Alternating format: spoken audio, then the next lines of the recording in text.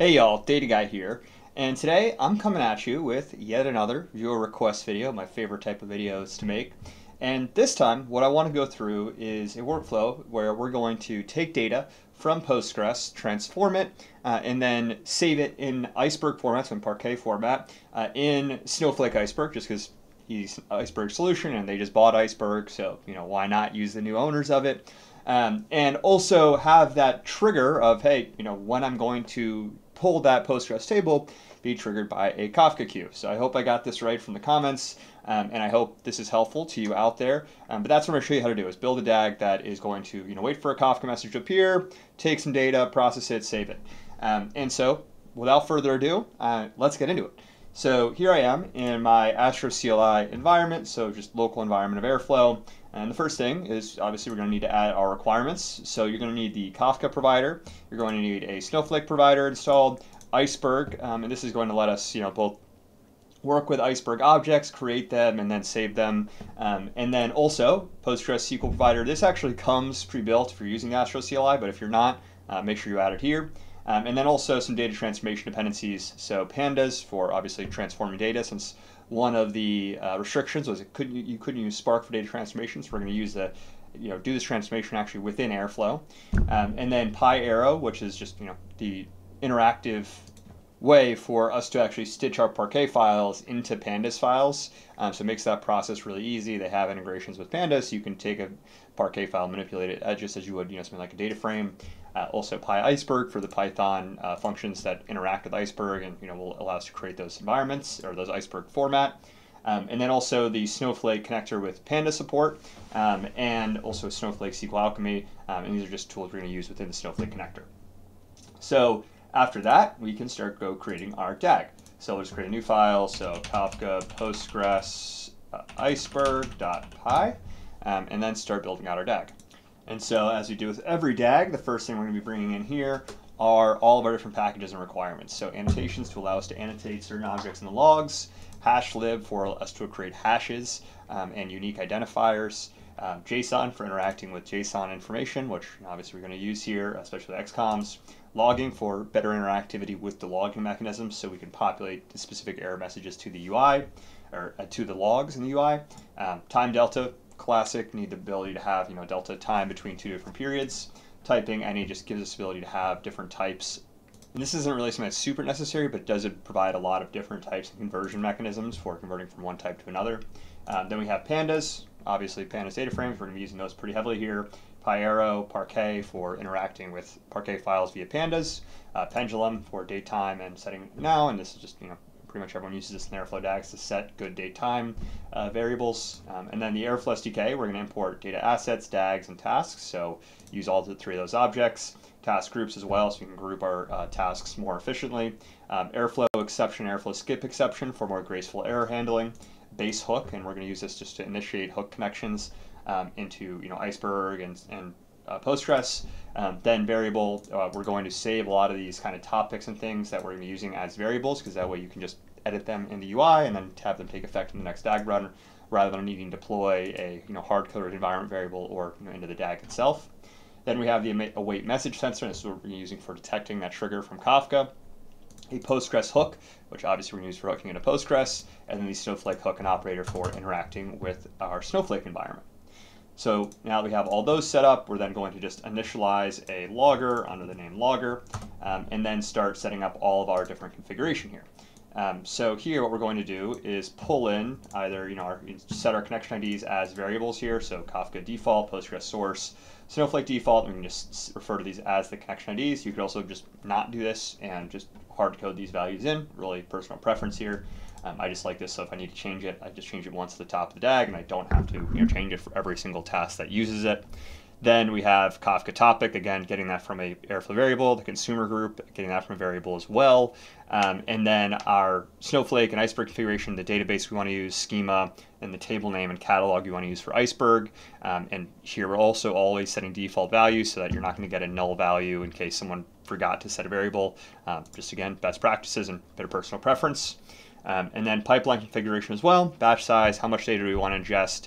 And here, what we're actually going to do is add a couple zeros here, because I know that ask was for 20 gigabytes. And really the only thing you need to do to make sure that you're able to handle 20 gigabytes is just make sure you have enough attached accessible storage, right? So if you're using Astro, it's just a matter of selecting, hey, I want to have 20 gigabytes of ephemeral storage. And really any cloud provider that you're running Airflow on, you just say, hey, provision it with this amount of ephemeral storage per pod, and then Airflow isn't going to need a ton of horsepower to do these computations, right? It just really needs that extra space, and that's all you need to set. And if you're using open source, you just got to change your pod configuration to be able to do that. Then we're also just going to set a max Kafka wait seconds. So, we have kind of a timeout in case no message appears in a queue. Again, you don't need to have this. It's purely preference. If you want to make sure, hey, I don't have a super long running DAG. But if you're using deferrable flag, you don't need to worry about that. And that's actually something I should note as well, is if you go to your environment variable here, you're going to also want to set. So here, you just want to make sure you have this value, Airflow operator's default deferrable equals true. And the reason for this is if you don't have it set to true and you're running that Kafka sensor that we're about to define, it's going to consume a worker slot for that entire period of time. Versus if you do have this defined, it's actually going to be passed over to the triggerer node. And that means that, hey, it's not going to need to consume that worker slot. The trigger is actually going to be taking that, and the trigger can handle thousands of these type of sensor operations without taking up worker slots. So if you were previously avoidant of using sensor set, you should use this. And then finally, also here, what I just added is the Postgres asset. So a Postgres asset saying, hey, this is the source asset that we're ingesting, and the Iceberg target asset that we're going to be updating. And these are making great use of latest and greatest Airflow features, data assets. And these essentially will create objects that then track all the changes to the, over time. So every time this DAG runs, it's going to say, hey, you ingested this table and it was of this shape. And same thing for Iceberg. And also, especially on the Iceberg piece, you could have this, or the Postgres piece, you could actually have this triggered from an upstream operation. So you could say, hey, I have another table, or this Kafka queue is going to update this asset, and then that's going to trigger downstream operation. In this case, I'm using a Kafka sensor, but it's just another way you could approach this. And then for the Iceberg target asset, this then will allow you to say, hey, anytime this asset is updated, trigger any downstream workflows that are depending on that Parquet file, right? So any ML jobs can take that data, consume it, and then start working on it downstream. Now we're also going to define a couple functions here. So the first one is a Kafka message filter, and this is basically going to say, hey, is this an expected message format that's going to alert me that, hey, my table has been updated and it's ready to go, right? And so here, my expected message format is going to say, hey, the event type, source table, timestamp, etc. And if it's valid and I detect, hey, this is a new piece of data that's ready, you can then continue polling and continue the operation, right?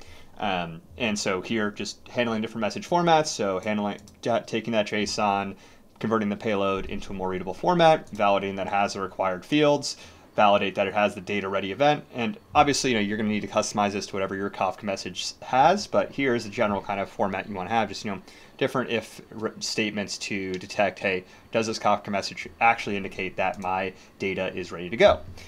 Or if you don't need a Kafka, approval of the message, that anytime a message appears in this queue, you can just delete all these checks and not use them. But I thought it'd be useful in case you do want to have that, because I've actually run into a lot of people that are using Kafka queues for different things. And so having a check to say, hey, I want to make sure that this actually means Postgres table is ready and ready to have this data moved out of it into Iceberg, that's really useful. So that's our function we're going to define. We're also going to now define our DAG. So here, date, time, schedule, just all very standard, not interesting default arguments, except for the retry exponential backoff and retry delay, and execution timeout, right? So these are just saying, hey, I have different execution timeouts if this pipeline runs for too long. Just make sure that, hey, if the sensor gets tripped or there's some issue where, task hangs, this task will fail out, and this DAG will fail out too. Then our first task is just going to be a wait for Kafka trigger. So here we're using that await message sensor we imported.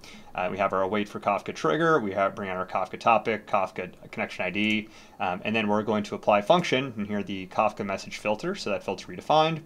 We're going to use that to apply that filter directly on the message ingestion or on the message sense.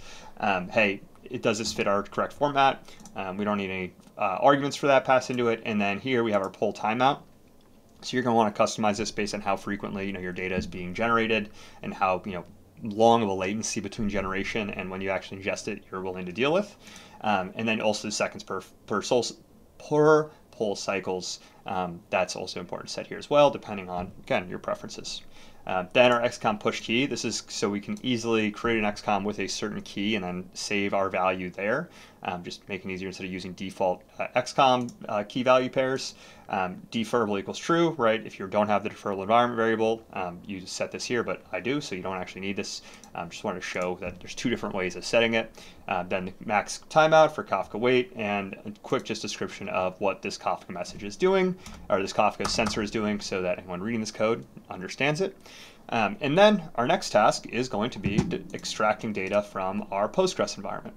So here we're going to define a new task with the taskflow API because we're going to not just use Postgres, but actually do a little customization here.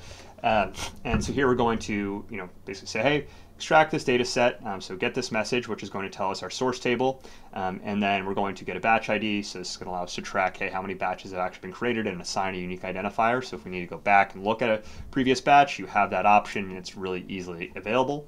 Then we're going to initialize a Postgres hook. We're going to define our query here of what we want to extract right here, saying, hey, this is our batch ID source table that was given to us in that Kafka queue. And then we're going to extract this to a pandas data frame. So here we're using the Postgres hook, feeding that output into a get pandas data frame function, and then saving that as a data frame. If it's empty, this is just a check against null values and bad data, we're going to throw an exception. Otherwise, we're going to print out the number of records, just so you have that information available in the logs, and then store that as a Parquet file. And this is going to be very efficient for inter-task transfer. And again, if you're using you're going to want to set up a custom XCOM backend for this. So that is very easy. It's just a couple lines within, again, the environment file, environment variables file, and it is just 1 second. So here you want to make sure you have your XCOM backend set to whatever you're going to be using. So here, XCOM object storage backend, and then your actual path to your S3 bucket or whatever connection you're using for actually storing your XCOMs. And this allows you to basically pass infinite size of data between tasks, obviously still limited by the amount of ephemeral storage attached to each task that's going to take that data in, but you're using object storage, right, which is, it's a cloud service. It's pretty much infinitely scalable for most intents and purposes. Obviously some edge cases that you can call me out on there. But this is the crux of this whole operation, right, is you use the XCOMs as a really easy way to pass this data between tasks, and then just transform it via Airflow and use the attached object storage to actually handle the storage of the data as it moves through your data pipeline. So here we're going to return temp path, source table, just a lot of the high level characteristics of the job or the data we just extracted, and then we have our temp path pointing to our Parquet file that we saved here. And you could also just return the Parquet file as well. So if I wanted to just return, something like data frame, you could do that too, but this is just another option here if you want to save it into S3.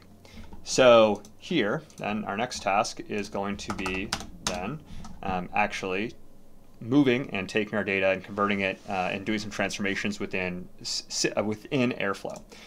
So here we're going to use pandas and do some basic data transformation on it, some data validation, and just showing you, hey, you don't necessarily need Spark for non-complex workflows.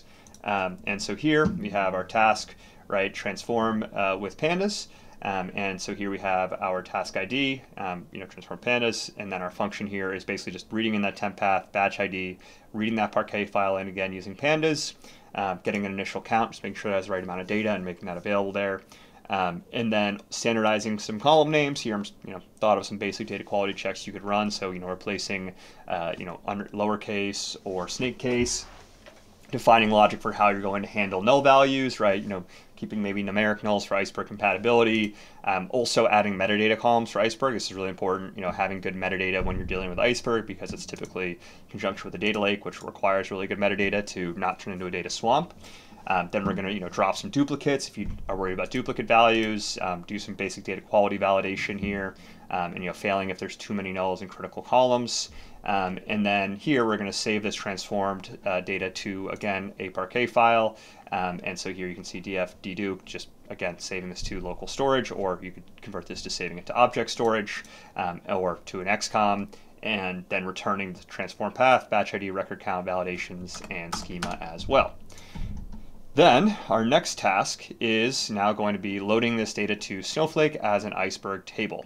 And here it's actually not going to be one task, but a sequence of tasks we're going to go through with a task group. So here we're going to define a task group here, which is just loading Snowflake into Iceberg.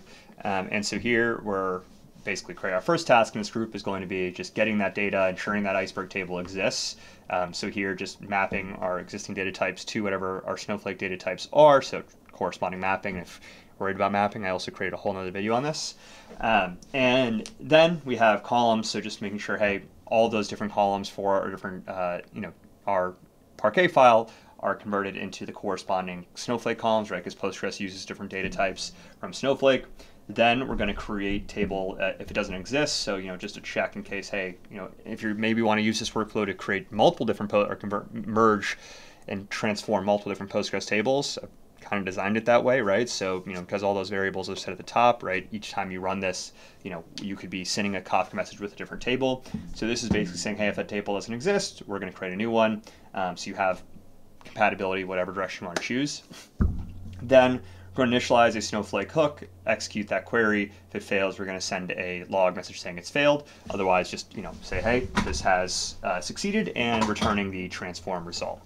And then down here, what we're going to do is stage data into Snowflake. So we can't upload data directly into Snowflake. We need to stage it. So here we're taking our transform data, initializing a Snowflake hook, and creating a stage. And then we're creating a stage with SQL here, and then running that with the Snowflake hook, and then uploading that file to stage with the put command. You could also use the Python connector directly, but this is just kind of what I'm used to doing, and it's pretty easy to do. And then you have Snowflake hook, get a connection, create a cursor, and then execute this statement where it's going to take this data and then update it in, or load it into Snowflake's out-of-the-box staging environment. If you are using a different type of staging environment like S3, not really much of a change here, just changing the path and the connection. And then returning the transform result and the stage path as well here. So now we have the merged stage Parquet data. We're going to want to take that Parquet data we put in staging and merge it into an Iceberg table. So here we're going to use merge for idempotent upstart operations. So getting our stage path, batch ID, record count, creating a Snowflake hook, and then two options here, depending on what you want to do. If it's just a simple insert, you just run this statement. Otherwise, you could also use a merge for upserts, and this will just make sure you have better uniqueness checks. And if especially there's a table without a primary key, or for initial loads, merges, you can't use an insert, you need to use a merge. Then down here, we're going to say, hey, we loaded this amount of rows, this amount of records, clean up that staging area so we're not paying for storage there, and then returning the high-level attributes of, hey, this is where it's saved now as an Iceberg table, and it was completed at X time. And then down here, we're just chaining the task groups, so each of these are just basically feeding off of each other. So once the table is ready, then that data gets staged into Snowflake, and then once the data is staged, then that data gets merged into an Iceberg table. Then we have this return action at the end to break the task flow, or the task group loop. So then all we have left to do is just basically setting our bit mapping for this operation, and we're not going to use bit mapping. We're going to use outputs, right? So here we have our Kafka trigger. It's taking that output, storing it as a Kafka message, and then this is going to then allow us to feed that information into the Postgres task, feed that into the Pandas task, feed that into the Snowflake task group, and just doing that really easily without needing to do bit mapping. And then also XCOM passing. This will just automatically pass the XCOMs between different tasks. And then just instantiate the DAG. And that's really all you need to do here. So I hope that whoever requests this video found this helpful, and I hope everyone has a great rest of their day. Data Guy out.